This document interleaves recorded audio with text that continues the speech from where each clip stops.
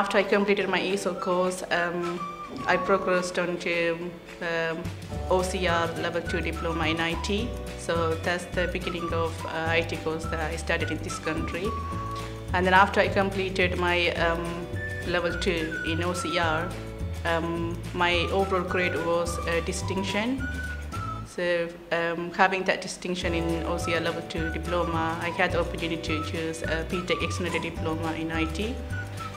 So having I learned many aspects of IT in my current course, the favorite part was developing a website and designing a database.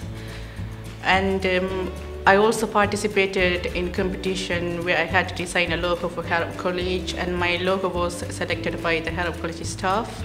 And to participate in extra activities, I have done my work experience in Department of Work and Pension, where I worked along with the professional IT people.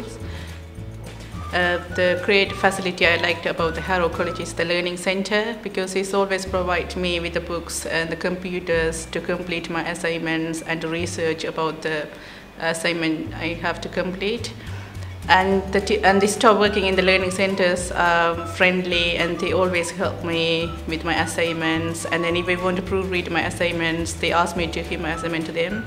And they proofread it and then give me feedback before I submit it.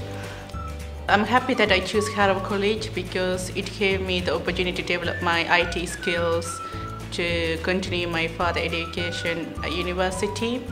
And at university I will do my computer science and cybersecurity.